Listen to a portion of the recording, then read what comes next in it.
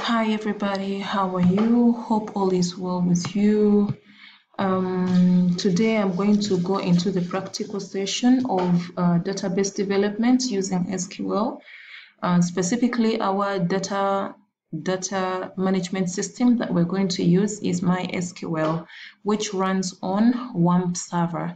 Now, if you look at this display that I have right now, that's the WAMP server. It has Apache, it has the MySQL, it has MariaDB 10, and then also it has Apache 5 and Apache 6. I'm using WAMP server version 3.2.3, and it's on a 64-bit. It depends on your laptop. My laptop can at least accommodate softwares that run on 64-bit. So this is the software that we're going to use. My assumption is you have it installed on your computer. I said use WAMP server. It is an open source software. Have it installed on your computer, and then we can start the session. Now, if you look at the right-hand side, the bottom right-hand side of your window, when you go to that taskbar, when you click that icon, here you have the WAMP server. Now this is showing, if you right-click it, it has start all services, stop all services, or restart all services. Now my icon is showing green, implying that my server is on. Therefore, I am good to go. So this, if it is showing orange and red, it means that your server is not on, and therefore you cannot do anything. So please, to turn on your server, you click on Start All Services. So immediately you start all services. It will gradually change from red to orange, and then finally it will change to green, and then it will show you that you are ready to go and your server is on. So you go straight away on MySQL, that icon MySQL, and then you come to MySQL console. MySQL console. So you click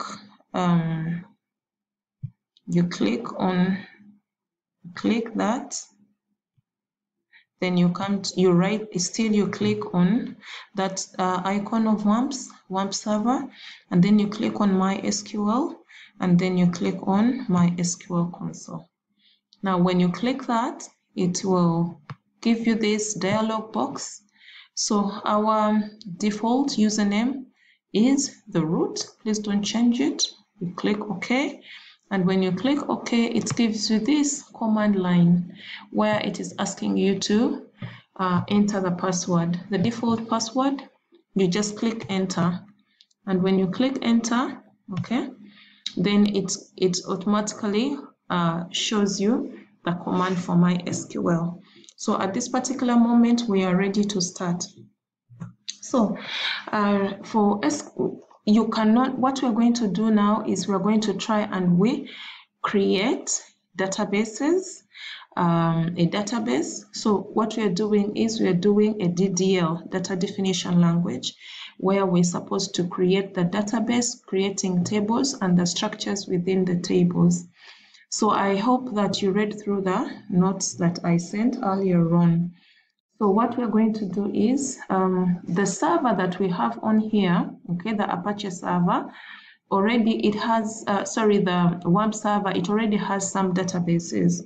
So you want to see what databases are there. Maybe you can work with those databases, or you can alternatively create your own databases. So for us to see what databases are in, you can just write the syntax, show databases,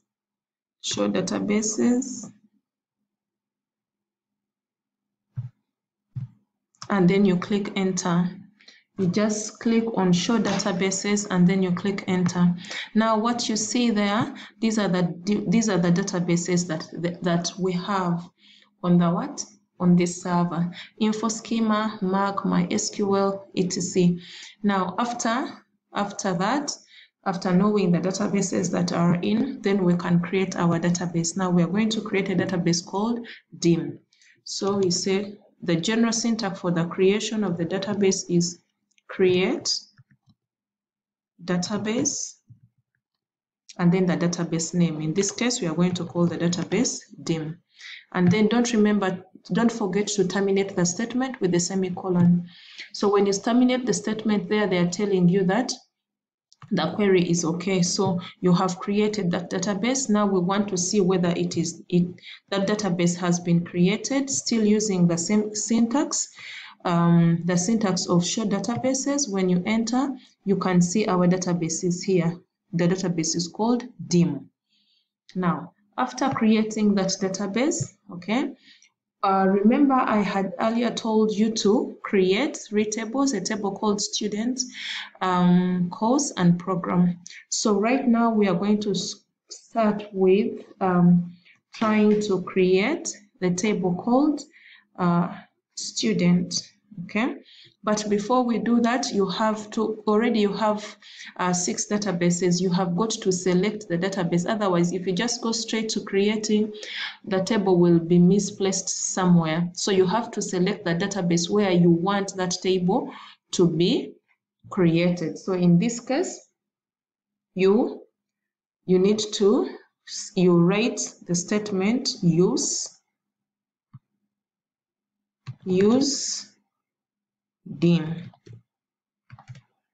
Okay, so now when you say use dim, now you have actually selected now the database called dim.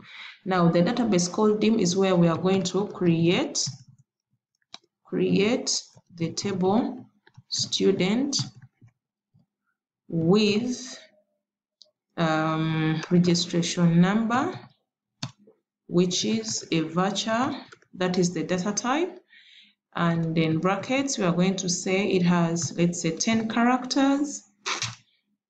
Then we are going to create the first name of the student, the last name of the student, and the first name, last name.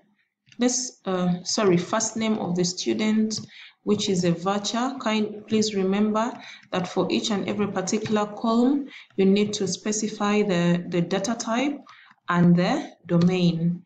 Then also we have the name, which is also a voucher.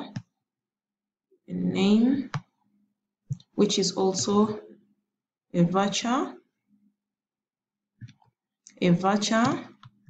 We can say also it has a domain of 10, and then we shall end with the student's date of birth, which has a data type called date, with a data type called date.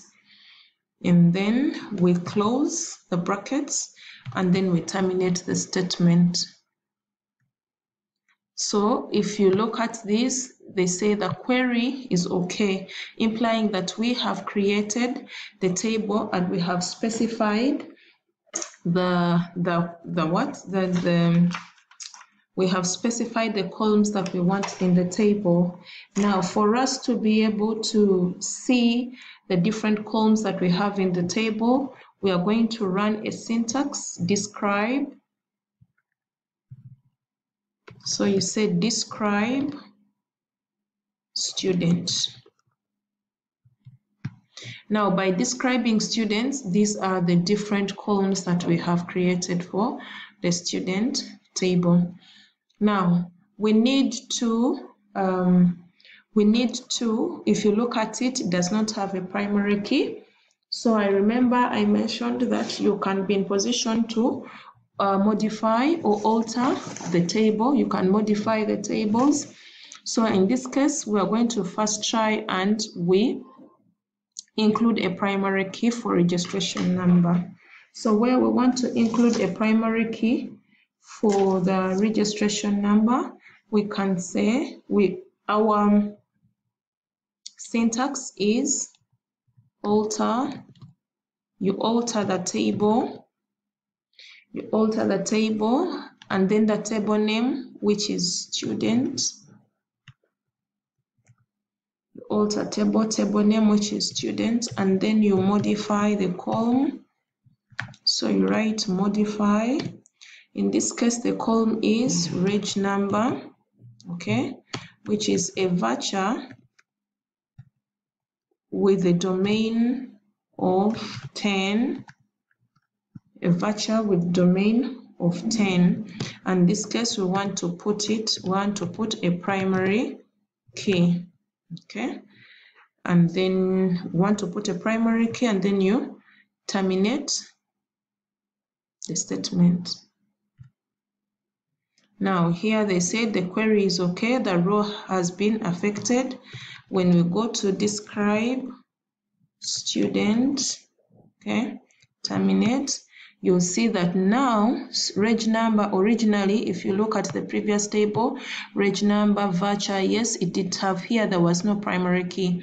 But when you come down here now, it shows you it is a primary key, and we say that by default all primary key values are not null. That is why here in the column of null, now you see no, and yet earlier the column of null had yes. Now that is if you're adding, if you want to add a call, if you want to add a constraint, if you want to add a column to the to that table called student, we can be in position to also add a column by still using the same syntax. So we use the alter table syntax. So we are going to say alter table. By the way, for you to bring back the previous statement, you press the arrow key on your keyboard. So you say alter table student, and then we say add. Now we're going to add a new column. So we say add. In this case, we are going to add the course code with course code that is a voucher. Let's give it a domain of 10, and we close. Now, if you look at this, now we have said we have added a new column called course code. If we describe student, okay, the new course code is here. It has been added. That is for adding the column. Now, if you want to, let's say, change, or if you want to put a data type, okay, you can still also modify the data type. For example, we can modify the data type of let's modify the data type of what? Of date to year. Yeah. So we're going to come here, and then we say data type, let's say year. Okay, we shall change it later. Oh gosh, say that date of birth, put it as a year. So it's alter table student, and then the data type, we're going to modify the column, modify, we're going to modify the column date of birth to year, and then you terminate. That is what you have done. So that is the syntax for modifying the data type. So if we describe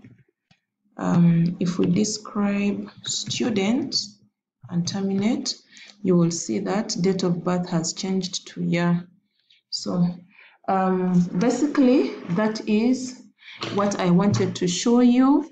So I want you to go and continue with the tables that I gave. You create them, create all the tables, give them the different data types and whatever. You can do a few things here and there, such that in my next class you have those things, and we shall continue from there.